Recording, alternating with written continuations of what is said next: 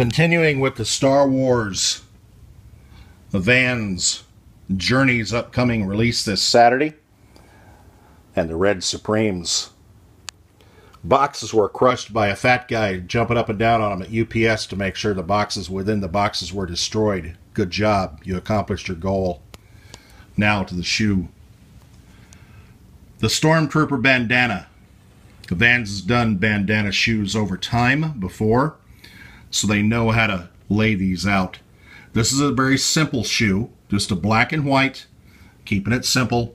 Stormtroopers thrown in there with a various bandana pattern. Not much else. Nicely done. Completing the pack. I'm glad to see a lot of these in this first general round series are authentics. Very nice. May the Force be with you. Trademarked on the inside. Star Wars and Vans like we're used to seeing.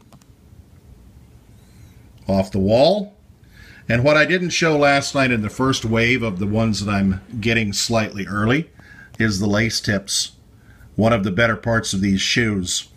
And these laces on this GR series, in my opinion, are better than the Vans Vault half cabs, which had this style etched into the metal tips.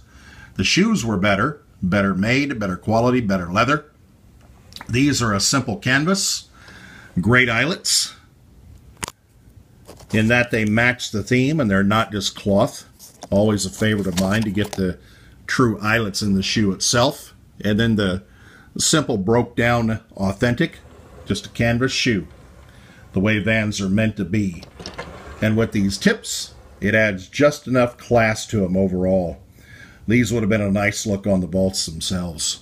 I have not received any of the vinyl toys yet. The Darth Vader and the Boba Fett, I'm supposed to have a whole slew of them come in with all these shoes. Time will tell. As always, you can find me here. Instagram, YouTube, Twitter, Vidi, the rest. And I continue to downsize and sell my shoes at goodshoes.com. Also on eBay, you can find my auctions there at SamColt12. Appreciate everybody who watches the videos, subscribes, tells their friends, posts that new videos are available, and buys my shoes from my collection. Thank you all. So far, this one and these other two that I received today makes a total of 5 of the 9 that I've received of the ones that will release on Saturday at Journeys. One of them is an exclusive to Journeys only. I don't remember which one, and I'm not sure if I've received it yet. The little vinyl figures that I was supposed to get for ordering early have not arrived yet, and I'm not quite sure if those will also be available in the store. You'll have to check journeys.com to find out. Star Wars, Vans, and Journeys. Half the set is already here before the release day.